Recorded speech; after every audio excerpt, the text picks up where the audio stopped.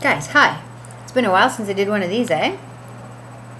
Here's my theory about how the year goes. January, everyone's kind of coming back into it. By the end of January, boom, it's on. February, March, and April are for putting your head down and working as hard as possible and getting stuff done. May, kind of like everyone reemerges, comes back to life. June and July are a complete write-off. If you want to get things done or business or whatever, do not do it in those 2 months, is my opinion. People are just gone, unavailable.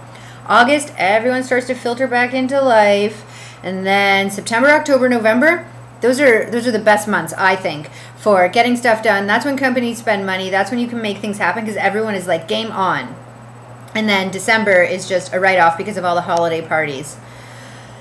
So I heard this theory, which is what propelled this video the other day. You have to play as hard as you work. Make sure it is always like even, you know. And so in that vein, do not expect a lot from me from the last 2 weeks of August because I still have some partying to squish in. And then in September, game on. I'm coming for you.